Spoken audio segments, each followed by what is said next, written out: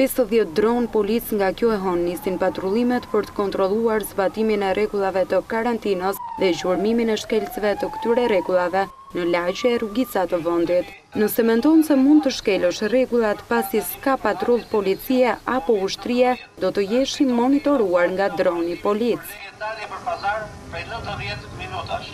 Lëvizja në krah të njëri tjetrit do të lejohet vetëm duke ruajtur distancën e sigurisë. Report TV mëson se dronët nga paraditja e kësaj të hëne nisin patrullimet në Tiranë e Shkodër e më pas në të gjithë Shqipërinë. Prezantimi i tyre u bë nga ministri Brendshëm Sandër Lleshaj, i cili kërkoi qytetarëve zbatimin e fashës orare, ku sipas tij zgjatja e orarit nuk do të thotë përfundimi i karantinës.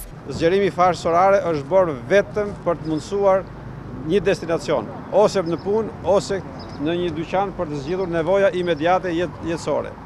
Për ndryshe, të gjithë tjerët që gjenden jashtë këtyre kushteve, do të ndëshkohen dhe policia do të shtojë në maksimum masat e saj për të arritur kontrollin. Në funksion të kësaj, pra të rritjes së kontrollit, janë futur dhe një sasi e caktuar dronesh inteligjentë, të cilat mundsojnë identifikim të personave që shkelin, mundsojnë ndjekjen automatike të tyre dhe mundsojnë që policia të bëjë edhe ekzekutimin e masave të caktuara.